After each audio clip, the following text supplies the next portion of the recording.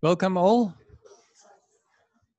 Welcome to today's seminar, the scenarios to unlock a brighter future, 200% renewable energy for Australia. First, let me acknowledge the traditional owners of the land, the Wurundjeri people of the Kulin Nation and the elders past and present. It's a great pleasure today to have Dylan and Chang presenting what the Energy Transition Hub has been working on with many modelers over the last 2 years. We have modelers in the room here from Monash University, Roger, who has been involved, Falko Ueckerdt from the Potsdam Institute for Climate Impact Research, and many others, and really trying to nail down what it means for the electricity sector if you go for an Australia renewable energy superpower vision. And there's so much moral, there's so many moral reasons why we could think that Australia should reduce its emissions.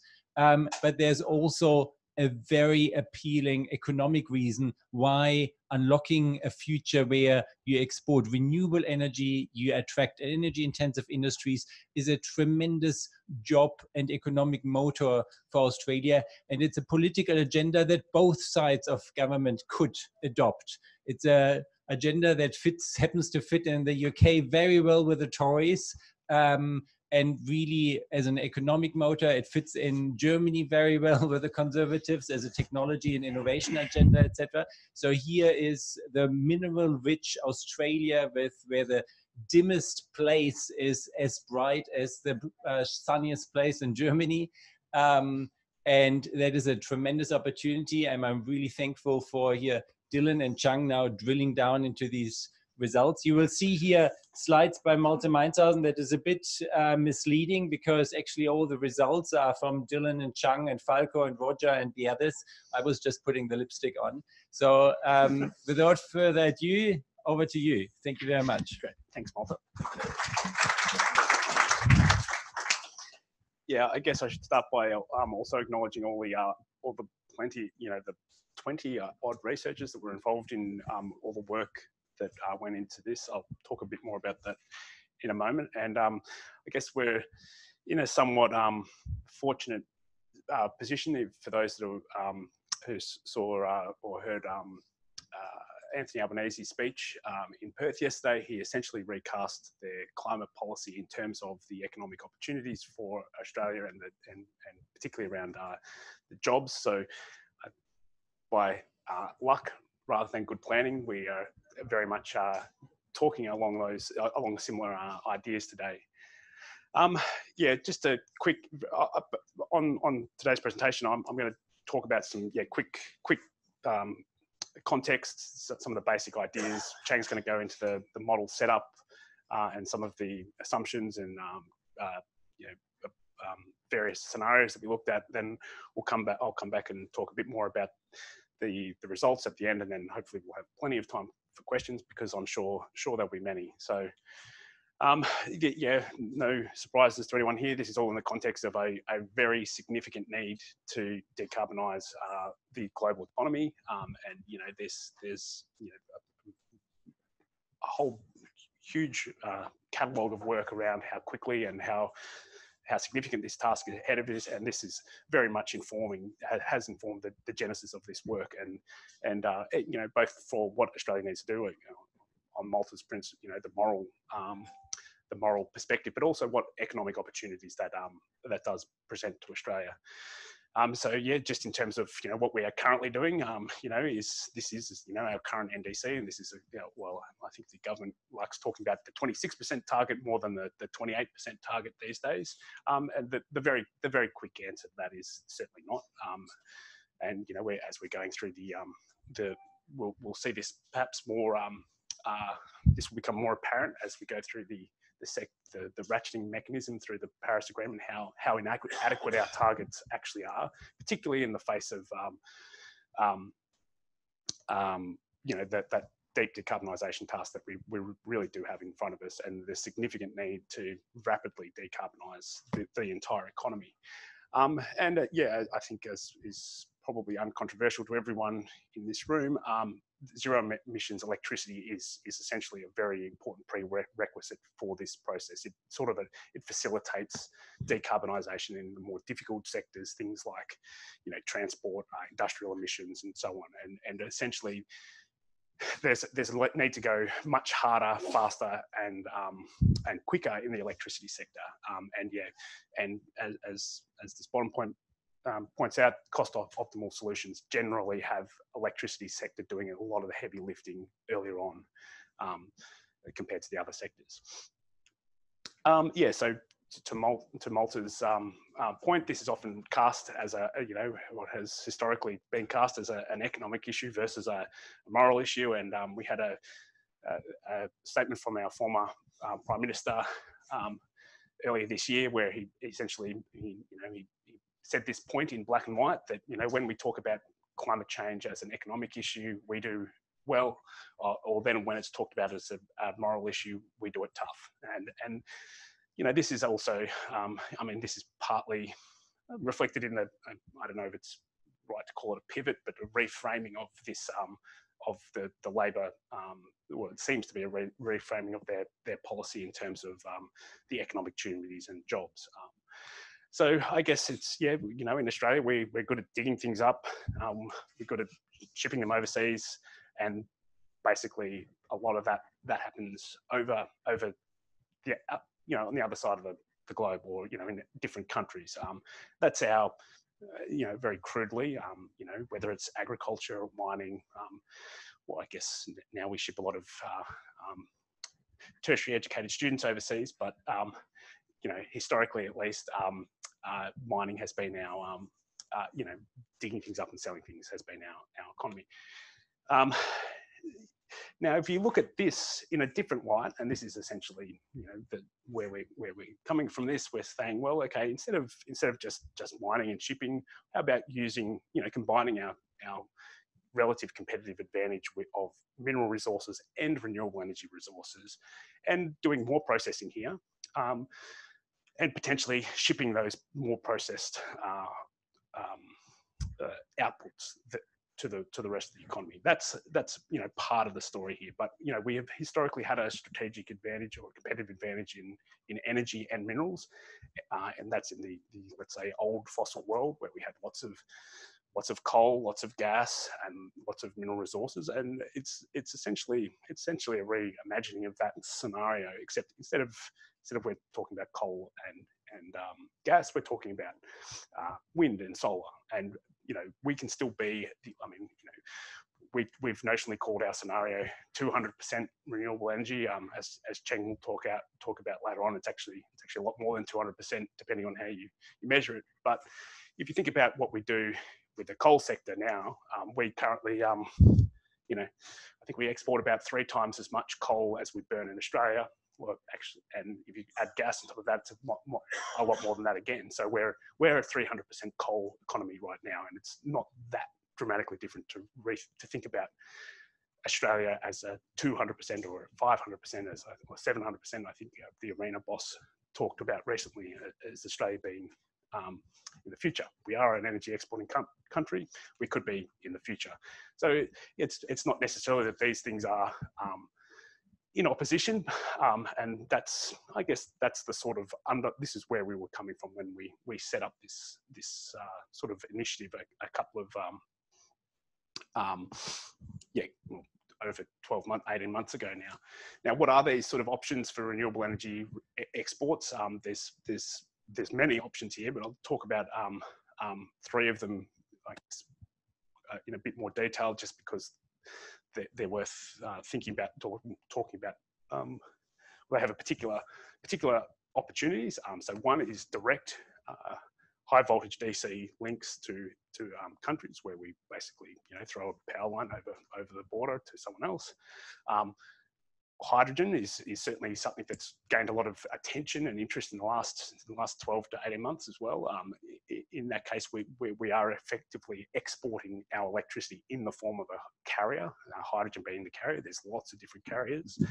Seems to be a lot of interest in liquid organic carriers, and that's LAHC. I think it's liquid organic hydrocarbons and ammonia. They seem to be fairly promising forms of basically bottling the sun or bottling the wind, however you want to think about it. And then that is almost not quite direct, but that can fit very well into the sort of gas export narrative and industries as well. We have countries, we already export to Japan and South Korea for steel manufacturing, and they rely on a lot of our energy. Japan has historically, at least, been a very big importer of our energy resources, and these are the sort of things that they may be interested in a decarbonised world. The other one that's I guess particularly it's sort of interesting, essentially from a certainly from the jobs and local manufacturing perspective, is it's not so much directly exporting the energy itself, but the value-added energy. So, aluminium has often been described as congealed electricity.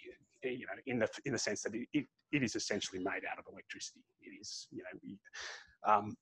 and historically in Australia, we have made that.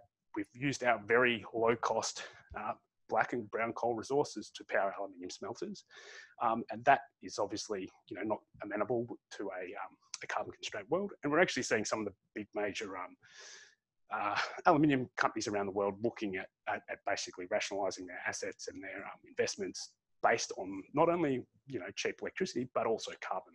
I think Alcoa is basically doing a review of their fleet now and thinking about where they should be in the future, where they should be doing their aluminium smelting. And I, for one, think Australia should be one of those places, for a variety of reasons. But there's also, green steel. There's also a whole heap of other minerals resources that may be quite important in the transition to a low carbon economy. So I've sort of spoken a bit about, that's just a artist impression of, actually shipping. That's an important point, that shipping is actually, I think the last time I checked, it was the 6th largest. If it was a country, it's the 6th largest emitter, and that's a fact that people often miss. And hydrogen, and in particular, it's a really good option for that particular sector, because it enables bulk transport. It's those long distance kilometres and I guess energy density that you get from hydrogen that you don't get with things like lithium ion that make that a particularly attractive sort of option. I think one of the largest, or at least one of the largest, Maersk, has actually announced they're going to be carbon neutral by 2050, and they're doing a lot of work on hydrogen fuel cell powered shipping at the moment. The other one is HVDC. This is one that Chang's done a lot of work on, and perhaps we can talk a little bit more about this if there's time in the questions. I have my reservations with this. I don't necessarily have the same perspective as Chang on some of this stuff. There are some definite advantages of this in terms of you know, it's higher efficiency than hydrogen. You have a much better round trip efficiency, but there are substantial, in my mind at least, substantial geopolitical issue, and also local political economy issues for doing this that make, in my mind, this a very challenging task. But we can talk about that later on. And yeah, shipping, yeah, not shipping iron ore, but or hydrogen as a you know, separate products to another country to refine, but actually making steel in Australia with hydrogen and then shipping that product to the rest of the country. So yeah, this particular. So from this, we've partnered up with these German groups, and there's about I think something about 20 odd modelers were involved in this process. Some from DLR, some from PIC, some from Monash, and it's been a long process. And I guess the question is, oh yeah, we've got a report if you're interested. I guess it's worth pointing out, okay, why Germany? You know, they're very nice people. I have to say that. There's a few Germans, but and they're great researchers. But there is actually there are strategic reasons that Germany's interested in this, and that we are as a two countries, there is some really strong synergies here. Particularly, well, so Germany's obviously got a very big industrial base and manufacturing know-how and technical expertise in a lot of the equipment that's used in the renewable energy space, but also some of the other industries, things like flexible aluminium smelting. There's a company in Germany called Trimet that can, I think, do some really, it's essentially a virtual battery in an aluminium smelter. It's some really interesting stuff. So they have sort of, I guess, IP and equipment they want to sell us. But they are also less, let's say, I think the word, no, I won't say that. They have less, they are more constrained in terms of their renewable energy resource than Australia, that's for sure. So, I think Malta made this point that if you look at, the southwestern, the best resource the best solar resource in Germany is in about southern Germany. It's about equivalent to Tasmania in Australia. So we have a substantially better solar resource in Australia. So yeah, we've got this sort of tooling and know-how that they're interested in, the actual better resources here, and they actually have a huge demand, well, a theoretically huge demand for things like hydrogen and low carbon products in this transition to a low carbon economy. It actually just so happened when we had our symposium a couple of weeks, we found out that the amount of hydrogen we modelled for export happened to almost directly match what their energy requirement might be from hydrogen in I think it was 2050. I can't remember, but that was actually not a design. We didn't do that. That we came from a different approach, which Chang will talk about. But it just so happened that they're looking at this as they're going to have energy security issues or limitations if they go to this this decarbonised world. And yeah, just in terms of, I guess this is kind of they're further along. We're both going sort of there's a fair bit of info here. It's basically renewable energy share on the bars, and the investment in the red and the blue lines. So they're further along in I guess the proportion of renewable energy, as be no surprise. But our investment has been very high in the last couple of years, which is a point that our energy minister likes making a lot of noise about. But we're actually about to have we have had a huge decline in investment over the last 12 months. So there's no reason that this will continue. And we need to think about the right policy frameworks or incentives that make sense for us to continue to decarbonise. Because as much as this was great 18 months ago, it's not so great now. And with that, I'll hand over to Chang to talk a bit more about the modelling. Thanks, Dylan. just as Dylan mentioned, this massive project is a bilateral collaboration between Germany and Australia, and we have 4 models with one ultimate goal is to derive the cost-optimal transition scenarios of Australia's electricity supply until 2050. We have two models from the Australian side and 2 from the German side. So actually, all these 4 models is different from is different in terms of scope and type and temporal resolution, spatial resolution, even the characteristics. For the German model, remind from the peak, actually it's a global integrated assessment model which derives how the Australian electricity sector would be responsible for if compared to other energy sectors in each of our scenarios as a starting point for the other 3 models to find out what the best energy generation mix would be in the future. So OpenSAM uses the IEMO ISP report using the NTNDP zones with the energy demand nodes. And remix model is different, but and is performed well in its characteristic with its high detailed model, but it is only model 2050 using a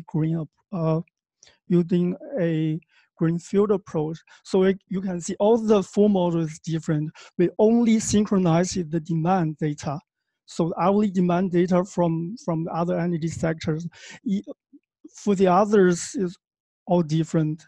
And each modeler determines what the technical technology projection would be in 2050 from various credible resources.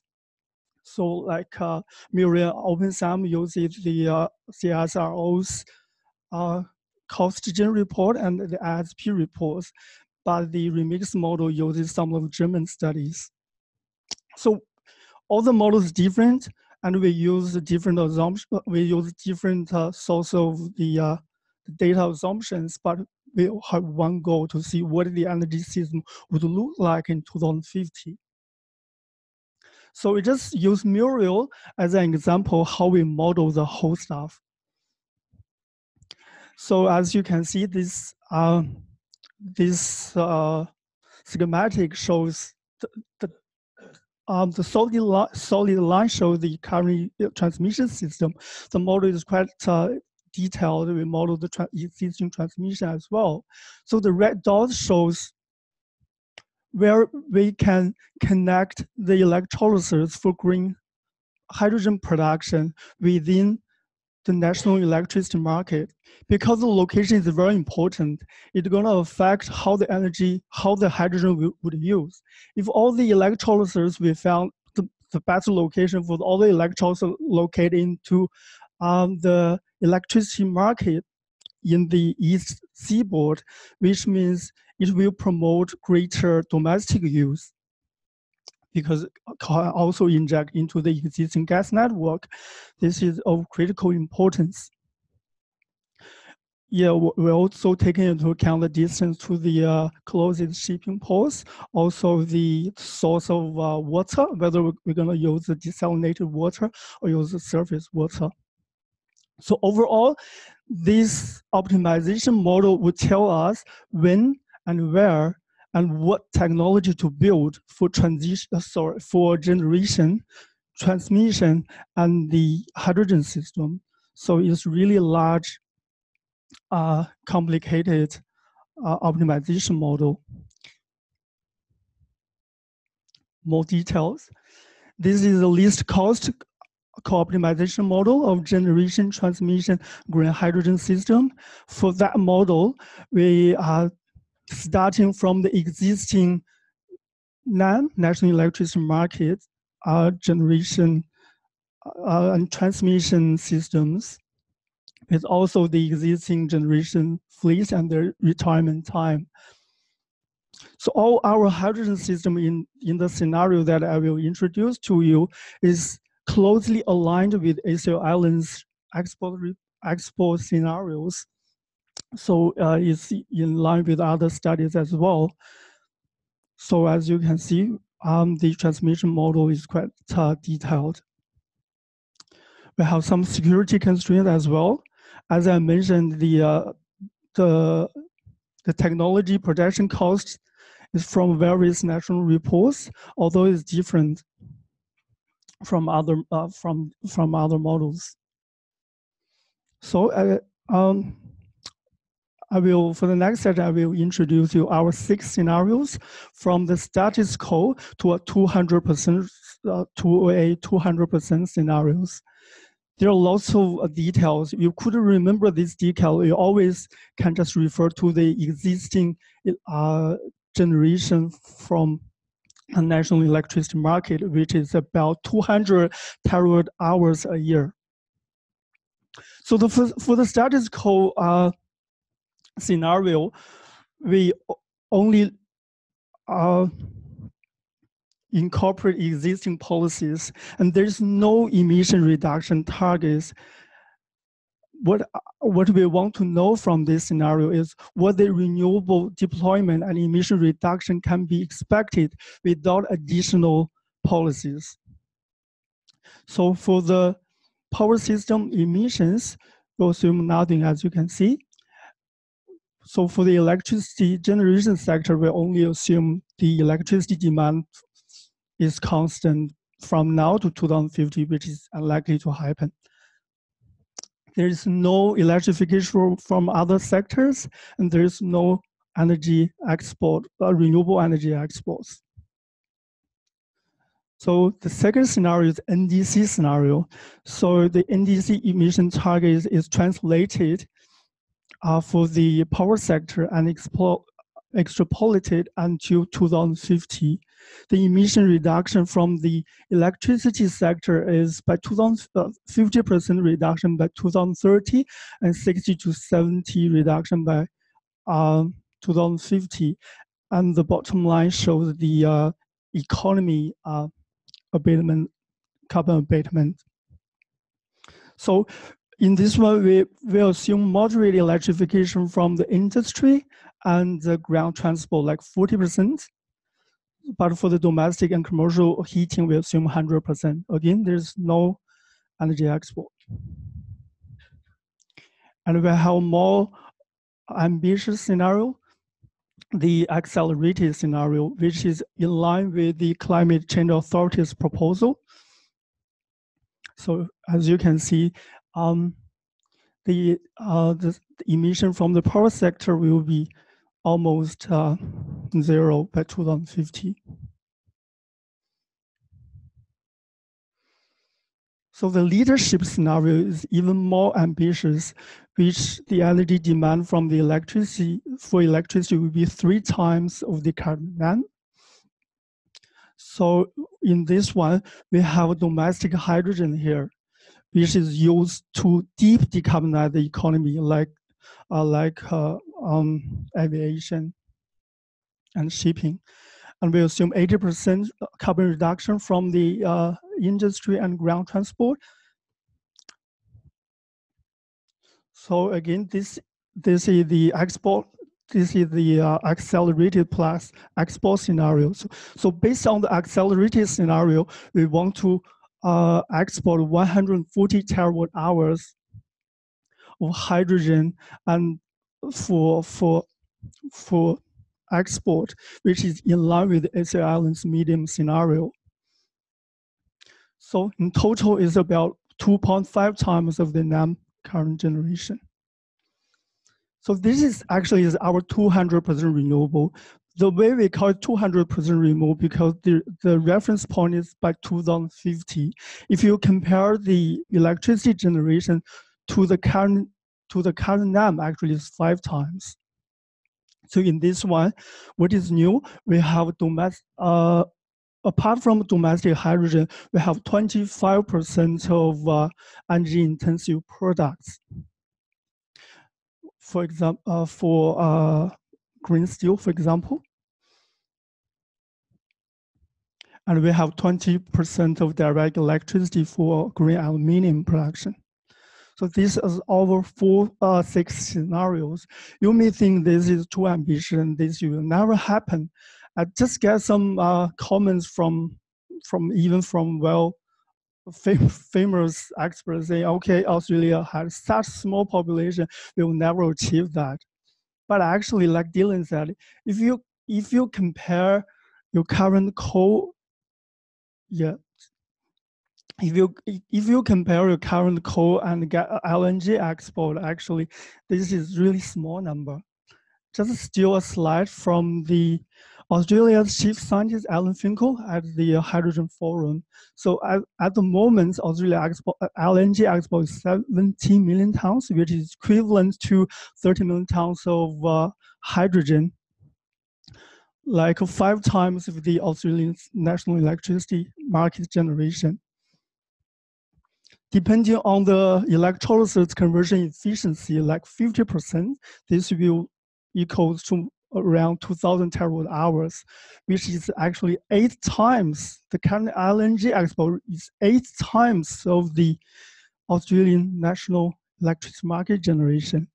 And if we only produce this amount of energy from solar PV, which is equivalent to this amount of area, and it's like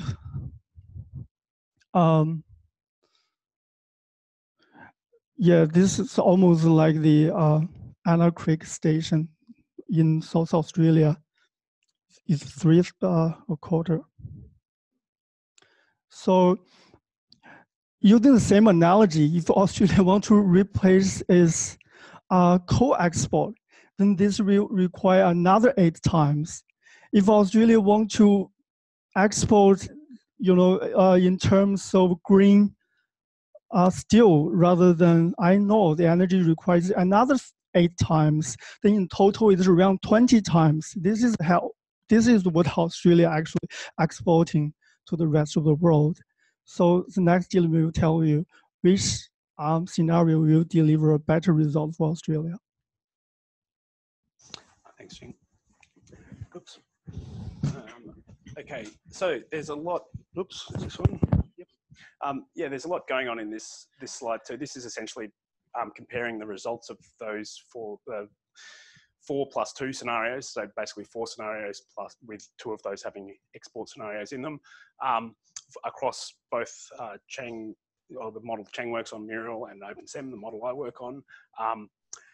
Across those scenarios for different years. I guess there's a couple of key points to draw out. So this is the 4 scenarios. The pluses are the exports, time along the x-axis, and then so Muriel results on one side and the OpenSem results on the other side. I guess one of the key results, I think, is that the energy system will end up being dominated by wind and solar from an energy perspective in all of those scenarios.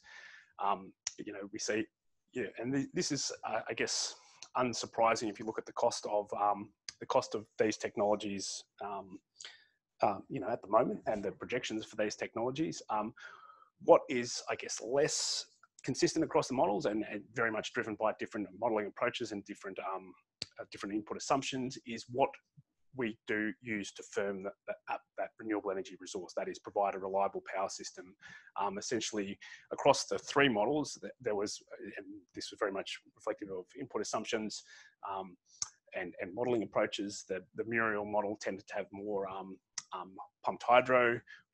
Our model had a mix of pumped hydro and concentrating solar thermal, and the remix model tended to have a mix of have a lithium-ion dominated system. So that's I think in itself an interesting observation, is that relatively speaking, the energy input, the megawatt hours, is fairly consistent across the scenarios. But what we use, what the other stuff is actually, there's a lot of different options there, and it very much depends on what the assumptions are around things like reliability, technology costs, and so on for those particular technologies. The other I think key observation here is that system that I talk about, that dominated by renewable energy with things like pumped hydro and solar thermal and lithium ion and demand response and all of that. That is actually going to happen in this, scenario one, the business as usual scenario. Admittedly, certainly now we still end up having a bit more coal. But it's sort of, in my mind, the way I think about this is the end point is not really it's less interesting now. It's actually the speed in which we get there. And that is, I guess, the key trend across all scenarios is eventually we end up with very much a renewable energy dominated system. But how fast we get there is very much dependent on your assumptions around how fast we decarbonize and what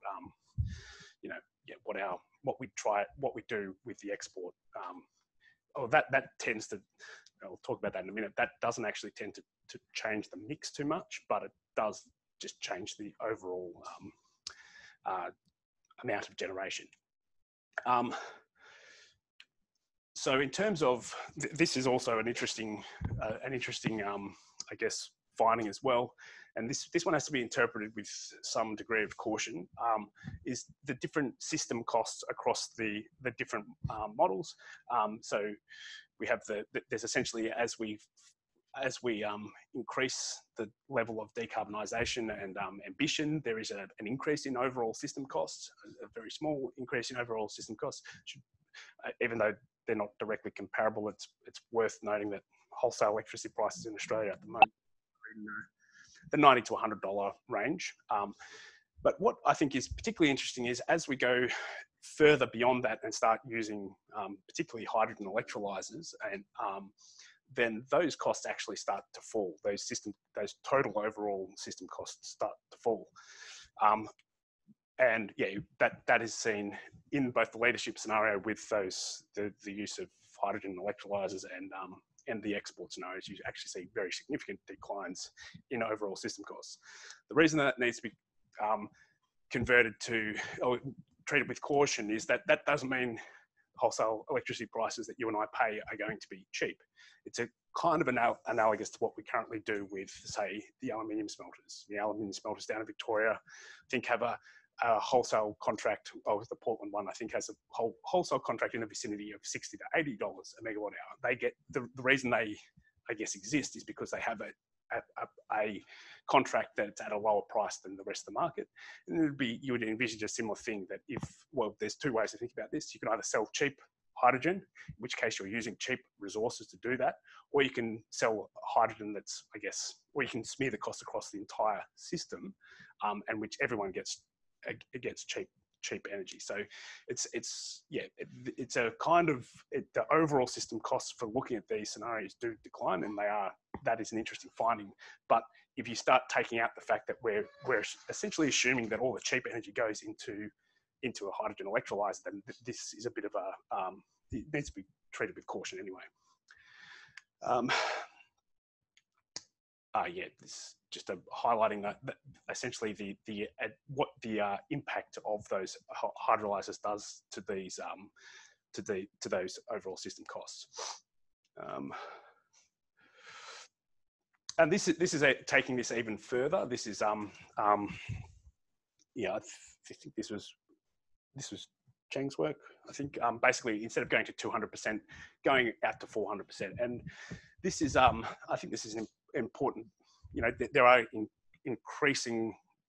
marginal returns in terms of reducing system costs, but they diminish as you go, and you may end up getting to this is not necessarily a good way to think about this, but you could think about this as you could use this result to inform a cost curve for hydrogen, is what I guess I'm saying, is at some point in the future, you will reach an equilibrium sort of price in electricity prices where the addition of another unit of a hydrogen electrolyzer will essentially, it will need to be balanced by whatever is going into that. And that's essentially what that partly, well, that's what this diagram shows. There is absolutely a benefit to system costs for having electrolyzers. How those are allocated between the hydrogen and the rest of the economy is very much an open question. Yes, that was the endpoint. This is showing the results, and I think this is a particular result that particularly shows this concept of what electrolyzers do really depends on what's going into them. And in this case, you can see that if you cut off this sort of peak here, you've got a sort of normal electricity system, and essentially the electrolyzer loads are soaking up solar PV. So they are using it's also worth pointing out in the remix model, they tended to have lower solar PV costs than both OpenSem and Mural, and they had lower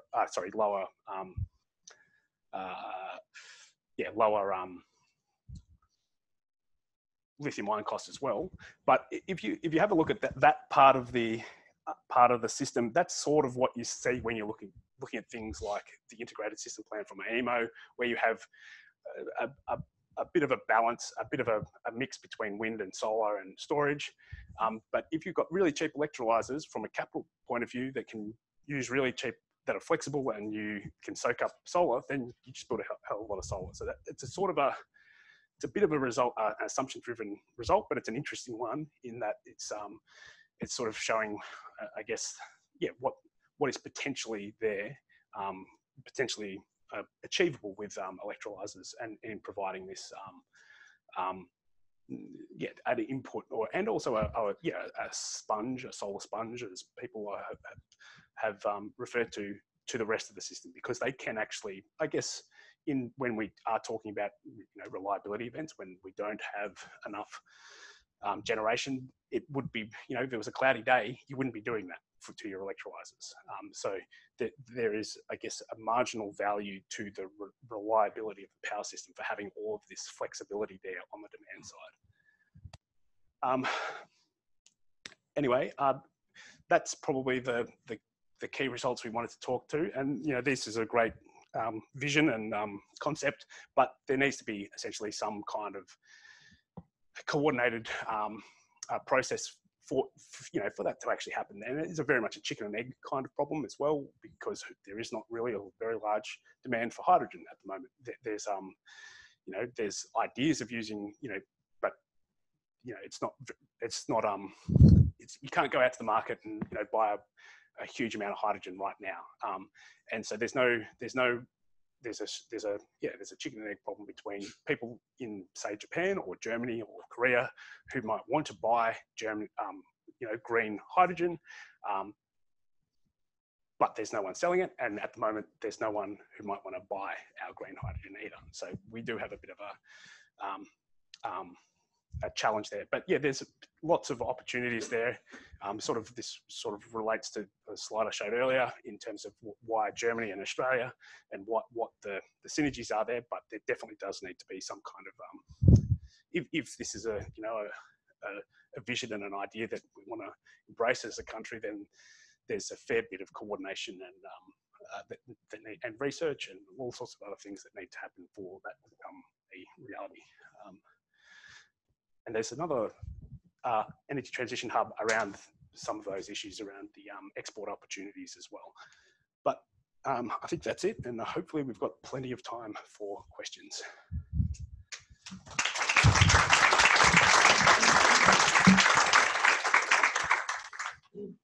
Thank you so much to Chang and Dylan. And one benefit we have for our online viewers that are currently at the computer, we have this yellow brochure on energytransitionhub.org. And if you there go to the publication, you will have a great brochure with all the background material.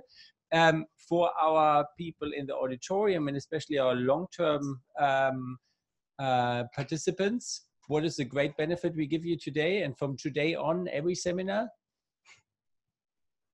You didn't notice? You did not notice? We went through gate lens to get such a nice crystal clear projector.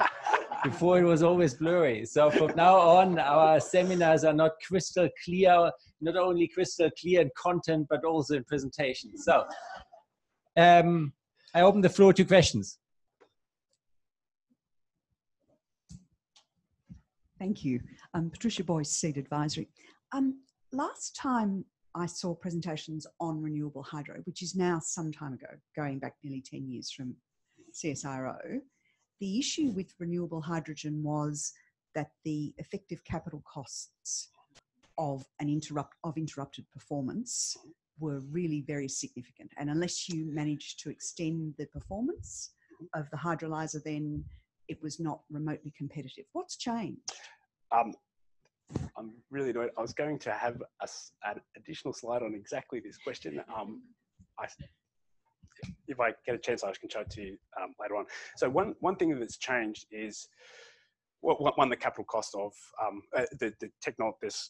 There's a couple of different technologies. So the one that we're sort of, anyway, there's a bit of a technology dependence there, but there's also the chart I wanted to show you is actually a lot of the assumptions around. So this is very much an issue in the German context, that you have to, if you have electrolyzers, you want to be running them at full load hours and with no interruption, right? But that's very much predicated about what, in terms of what you put in terms of your assumptions around electricity price cost. Now, if you're going from an average cost perspective, that's you're going to get a particular result, right? If you're assuming you're going to get $60 a megawatt hour, then of course, so you've got a marginal cost of yes, to zero. Yes. Now, if you look, so this is the slide and the diagram I was going to show you. We looked at this for South Australia. If you assume that the lowest 20% of prices, if you say you're happy with 20% full load hours, say 30% full load hours, if you look at that, what is the average price in South Australia for the lowest 30% of times? It's actually, last time I checked, it was about $26 a megawatt hour. Now, if you're happy to pay $26 a megawatt hour, then the economics of your electrolyzer dramatically change.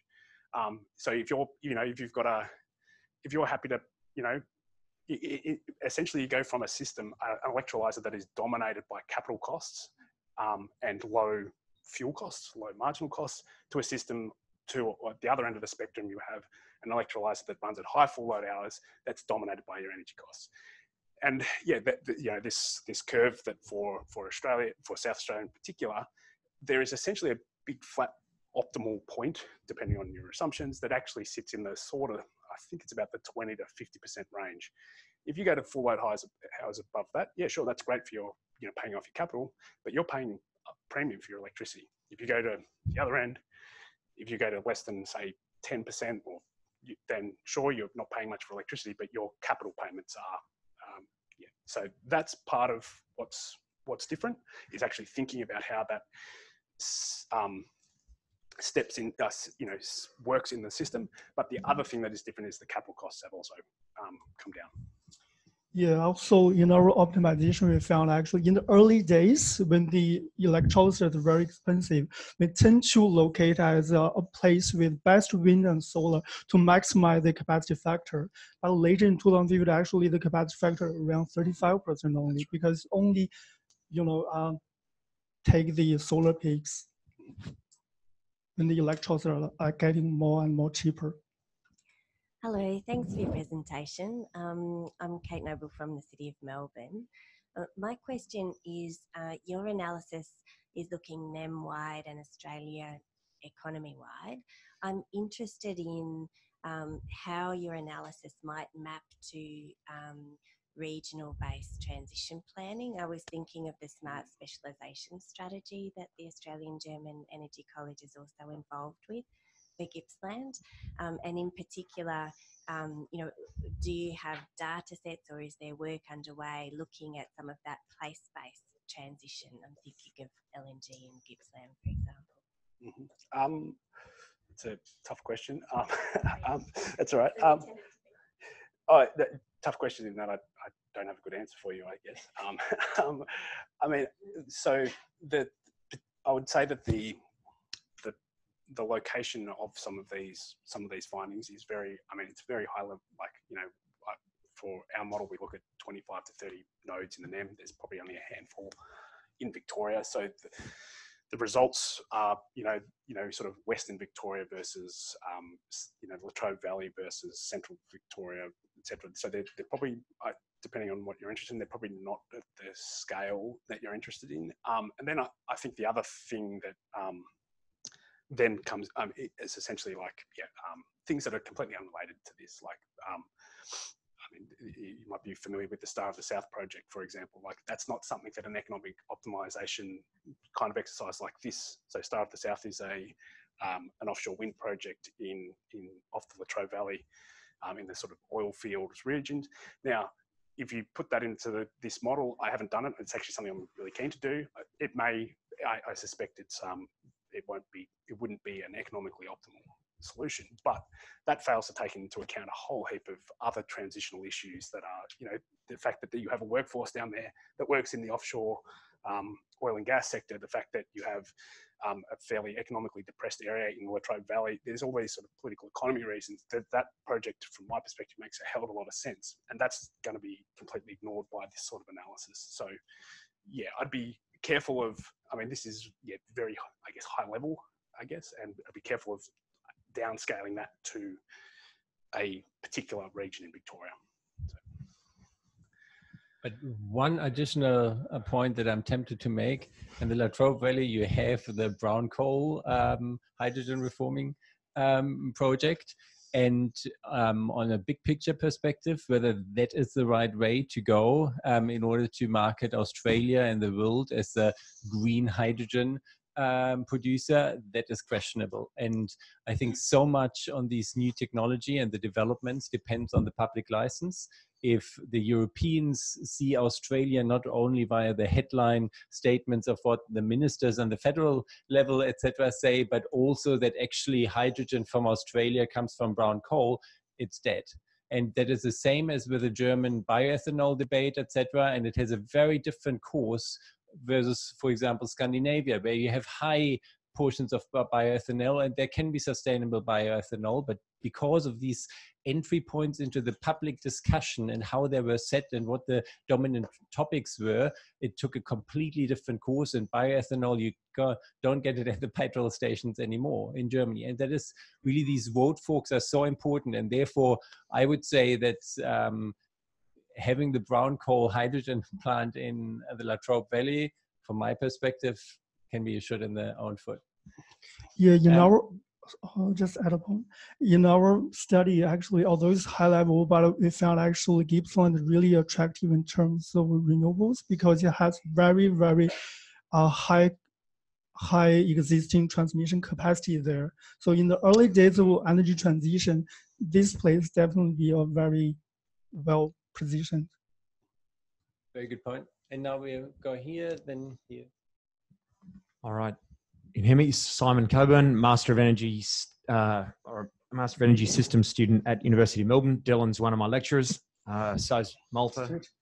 So I'm a total fan. I've been to a lot of these presentations, and for me, this is a no-brainer. I'm changing careers to throw my shoulder to the wheel. So I'm not trying to throw a wet blanket over this, but I'm curious about the assumptions you've made in the four models about the ability to do the transition, the speed of transition. And can I name some sort of factors? We've got a lot of capital equipment to bring into the country. We're competing on a global market. We need access to private and public capital. We've got to build a lot of transmission. There's access to land. You know all these things, these factors. And an example we've been taught on the course is, oil was discovered in 1859. It took 50 years to capture 5% of the world's energy market. So I'm trying to chuck a wet blanket. What assumptions have you made about how quickly you can do this, especially with 2050 as an horizon? Yeah, that's an excellent question, and I would answer that by saying it's essentially beyond scope of what this does, but it's something that's just because of the nature of this least cost optimization, and it's a limitation I'm aware of.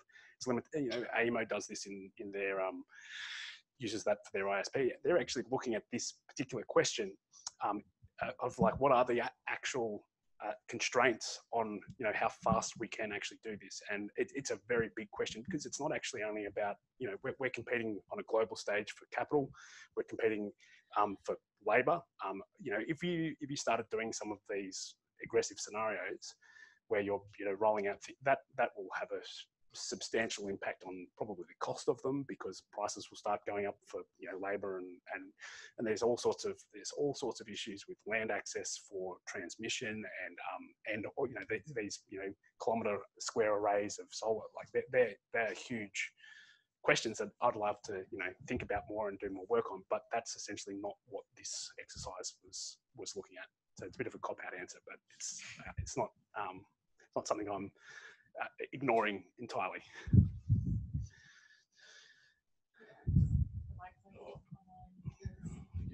My name is James Gaffey, and I'm one of the earlier slides that I saw referred to one of the cost issues as being whether you used surface or groundwater or desalinated water.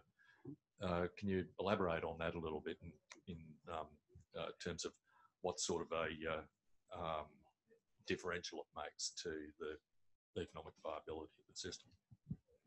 The major difference is the location for Central Northern Territory, because for some studies from the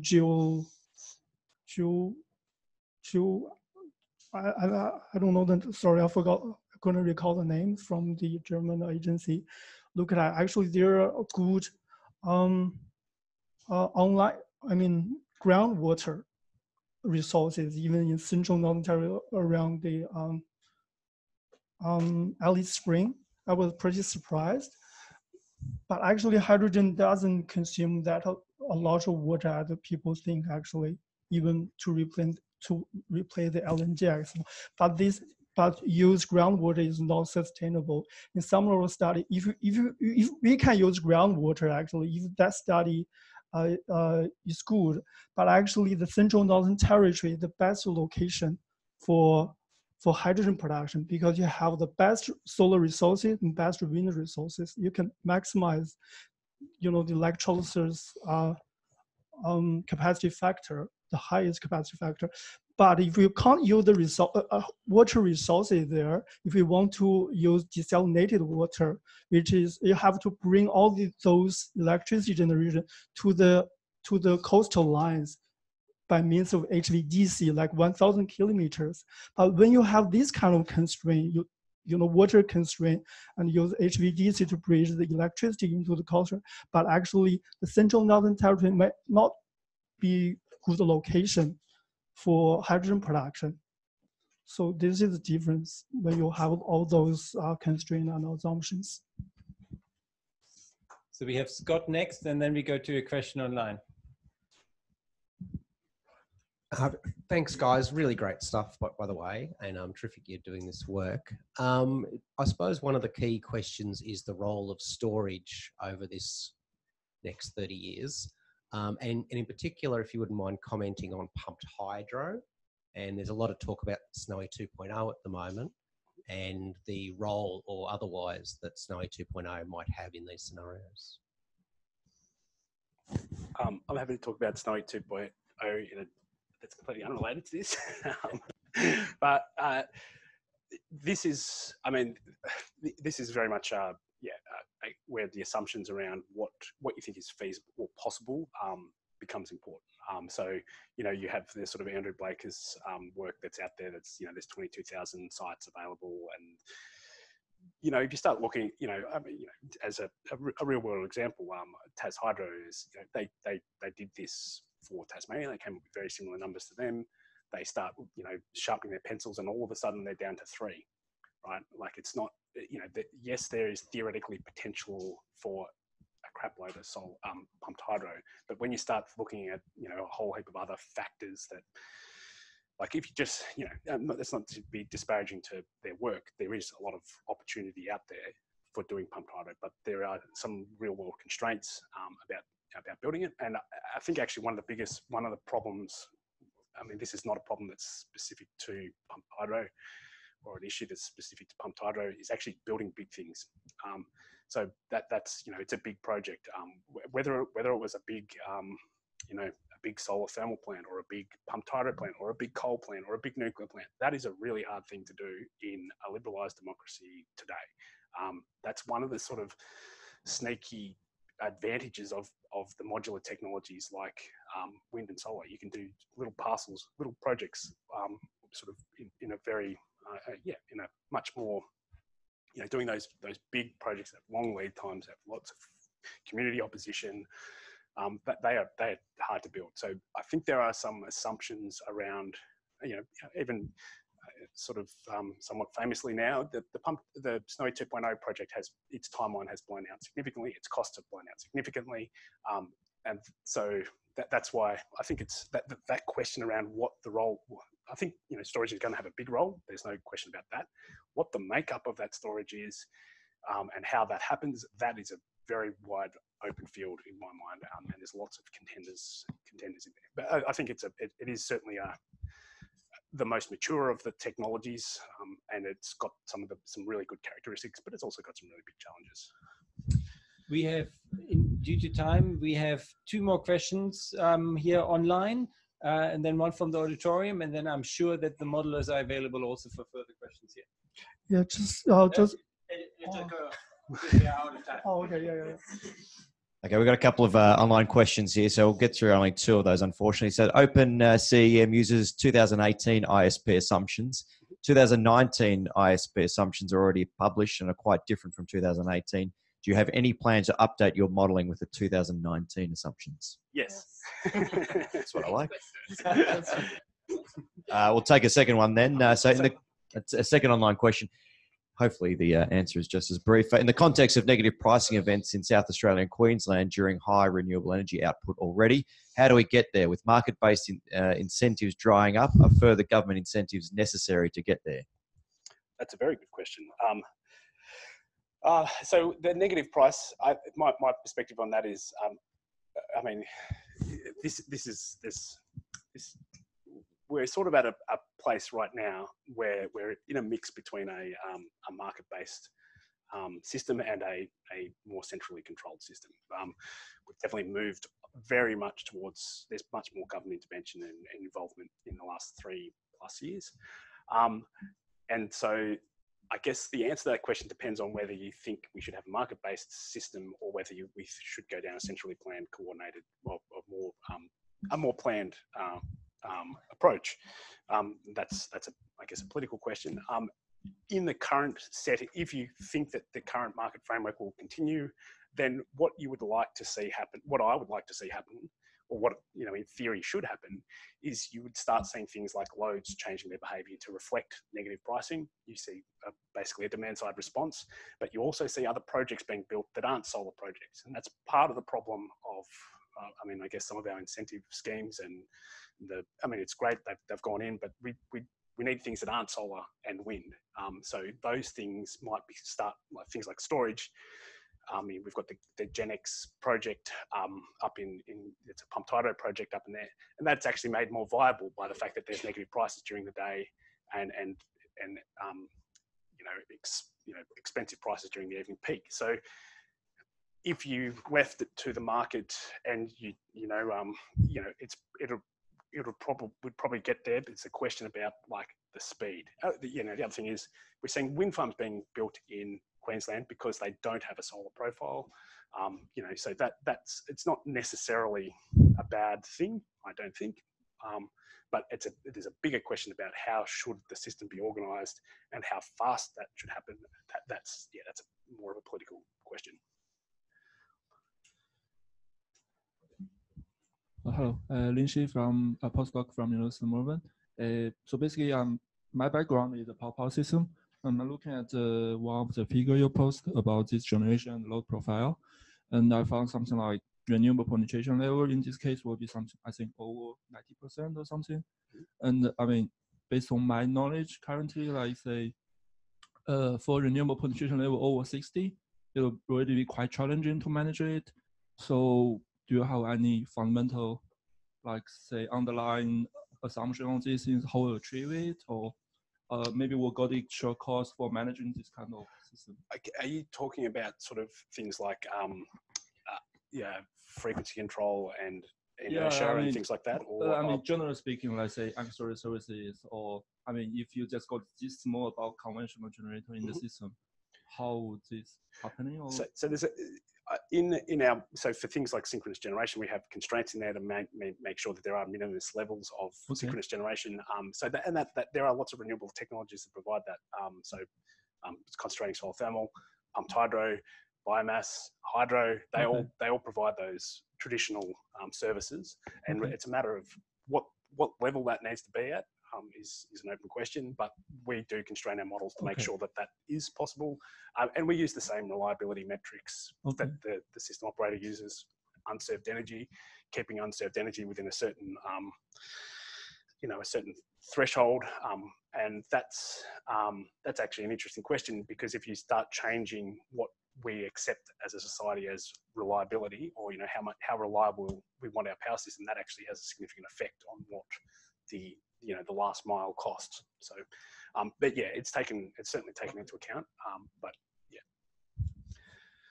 In this optimization model, actually found is favorable for electrolysis to be integrated into the national electricity market, which can perform like a sort of demand response.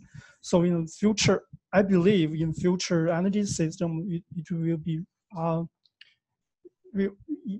really highly flexible. Although comparing our leadership and leadership plus export scenarios, we don't see a massive increase for transmission expansion, also storage, because we have electrolysis there to as demand response, because the pumps can operate really flexible. Just because you mentioned 60%, guess what the renewable energy average record week was in Germany, and how much percent of renewable energy there was in the system as the average throughout the week? 20%.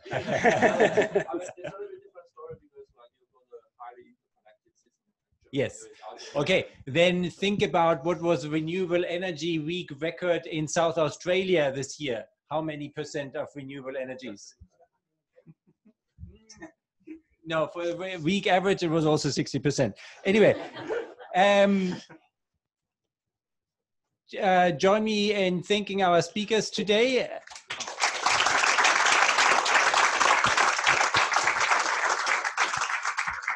And we have one more seminar coming up tomorrow from 12:30 to 1:30. It's not here, it's over in the Building for Sustainable Design, the Glyn Davis building. It's Averting Climate Catastrophe, Extinction Rebellion, Business and People and Power, from Professor Neil Gunningham from the Australian National University. So look on our website, the Climate Energy College, there, go to the seminars, you will find the location. And again, if you're interested in the Energy Transition Hub work, there's a whole range of brief, nicely, easily understandable publications on our publications page on the Energy Transition Hub. Thank you very much today, and hope to see you soon again.